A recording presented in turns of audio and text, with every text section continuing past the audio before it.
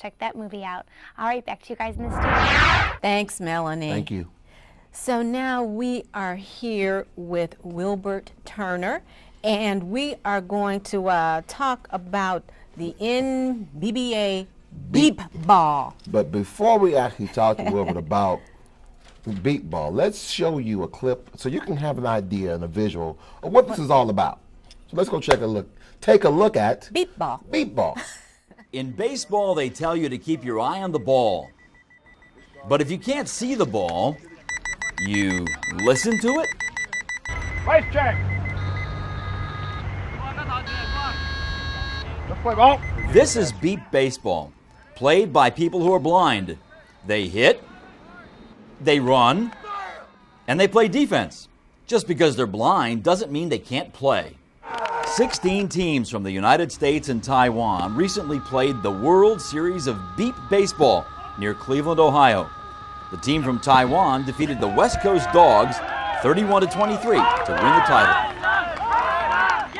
It's called Beep Baseball because they play with a ball the size of a big grapefruit that constantly beeps loud enough to hear anywhere on the field.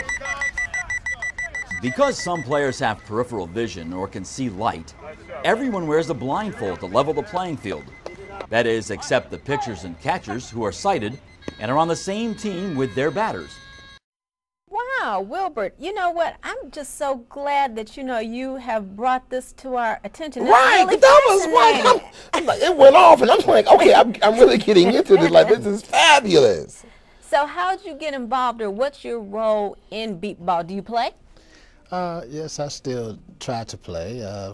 I'm one of the older players at this point in my career. However, fortunately for me, I still have a few athletic skills left. Okay. But how long have you been playing? Actually, I began playing the game at about 33.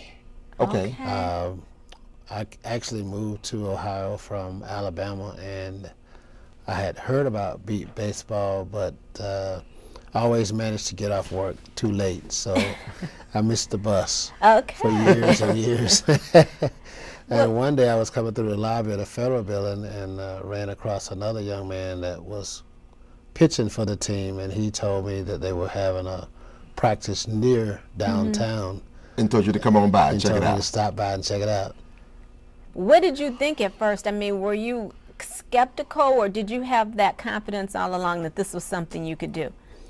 Well, I actually come from a long line of persons with athleticism, a lot of uncles and aunts. We've all played some kind of sports, football, basketball, baseball. In fact, I was a wrestler myself through high school. So I just kind of wanted a chance. I was curious. I'd never seen the game before. Now, the video talked about there are different players that have different abilities, but because of some can see light and some cannot, so they'll just blindfold everyone. At what levels or what disabilities do most people have that participate? They could vary from being a high partial, which means they can get around without a cane, they can read large print, to someone like myself who's totally blind. I'm at the point where I'd almost have to put my hand on a light bulb or near it to feel the heat to know whether it's on or off. And how long have you ever been sighted, or what's your story there? I was actually born visually impaired, but until about the second grade I could read 2-inch letters on black and white. Okay. Now, the World Series, it said, for the beep ball was here in Cleveland, and there's about 16 teams in the in America?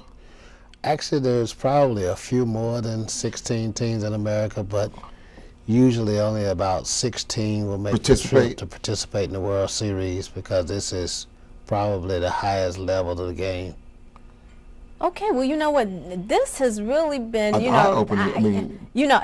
really fantastic, and I don't even know how good of a baseball player I would be. If someone wants to get involved, want to participate, to volunteer, to get involved with this activity, how could they get involved? Well, you can contact me at 216-374-7205, or you can contact Kevin Barrett at 216-671-8467 and let us know what your interest is.